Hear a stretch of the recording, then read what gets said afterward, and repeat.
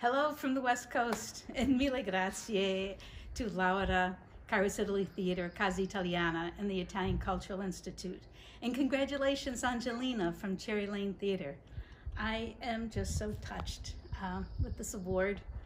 I met Laura 9 years ago. It was at the first in Scena, and I had just started a community arts program. So I introduced myself and told her there was a new theater, the Bernie Wall Center on the Upper West Side. So we started talking, and in the conversation, she heard that my mom was born in Calabria. E si se conosce Laura, she needed no other information, and we booked the show the following month.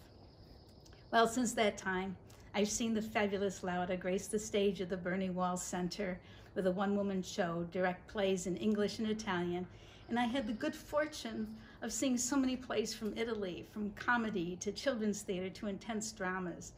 These plays were sometimes filled with humor, were very reflective and questioning life. They showed how theater transcends boundaries and brings humanity together. The Italians, the Italian Americans, the international theater lovers all flocked to see the shows. But there were other people in the audience. They were the people from Goddard Riverside. Goddard Riverside is the big social services organization on the Upper West Side, parent to the Bernie Wall Center. And sometimes in the audience, there'd be someone who had been formerly homeless, people who had never been to live theater or couldn't afford to go, some suffering from mental illness, and many older adults. In Scena certainly attracted a diverse audience. And there was one show I remember in particular. It was a show on bullying in Italian. And we invited some of the teens from Goddard Riverside to come. Well, they grudgingly accepted to see a play that wasn't even in English. Well, we did lure them with a pasta dinner. And this event that night showed what a universal language theater is. These reluctant teens participated in one of the best talkbacks I ever heard.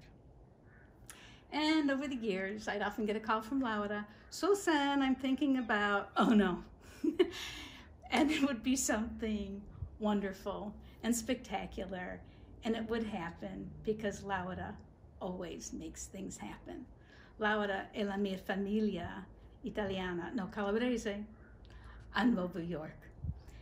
And thinking about my family coming from Sicily, Veneto, and yes, Calabria, I remember the stories some people in my mom's hometown, Spezzana della Sila, told me about a donkey in a cart carrying her along with her brother and mother down the hill to cross that big ocean to America. Impossibile. It would have just been impossible for my mother to imagine that her daughter would be here virtually, accepting an award for a role she played in helping to bring Italian theater to New York.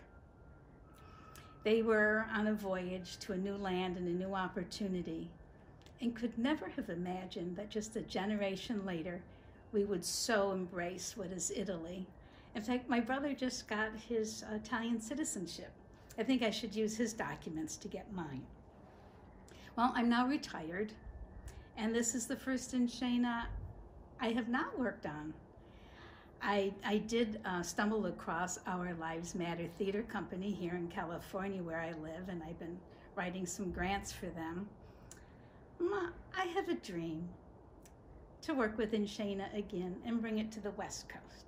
Laura, sei pronta? My deepest gratitude goes to Laura and all the wonderful people I met through in Scena. Ciao, Donatella, and so many others, but too many to name, but you know who you are. Buona fortuna a tutti, e vi ringrazio dal profondo del mio cuore per avermi dato questo prezioso premio. Grazie e ciao.